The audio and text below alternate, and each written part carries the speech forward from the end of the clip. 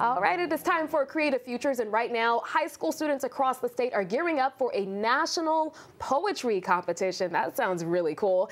This morning, we are joined by Tekowa Omara-Otunnu from the Connecticut office of the Arts to tell us all about this awesome program. Good morning. Good morning. Thank you so much for having me. Yeah, glad to have you back here. Thank you. So this sounds really exciting. For folks who are not familiar with this program, tell us a little bit about how it works. Yes.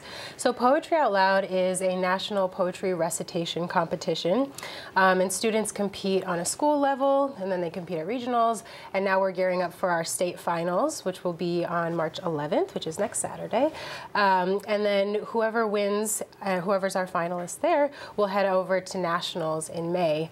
So that's a little bit of how it works, and it's just a really great way to get kids like excited and into poetry, learn about some really wonderful works of poetry throughout history and things like that.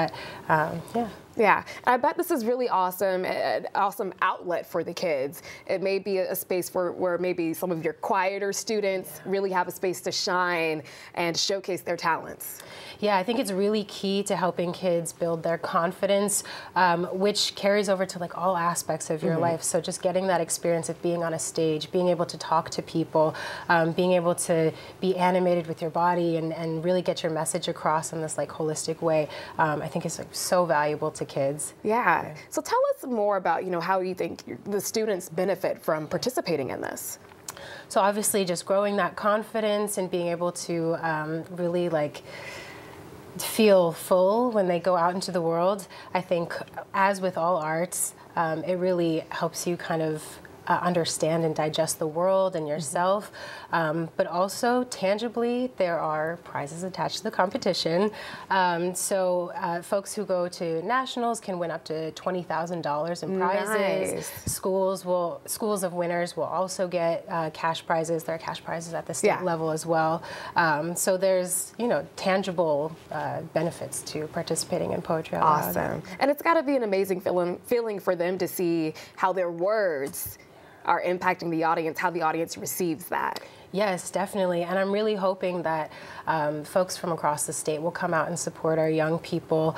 I think it's just really powerful to see our young people just shine like that on stage and at the Bushnell of all places. Like that. I just think that's so cool for these high schoolers to be performing at the Bushnell.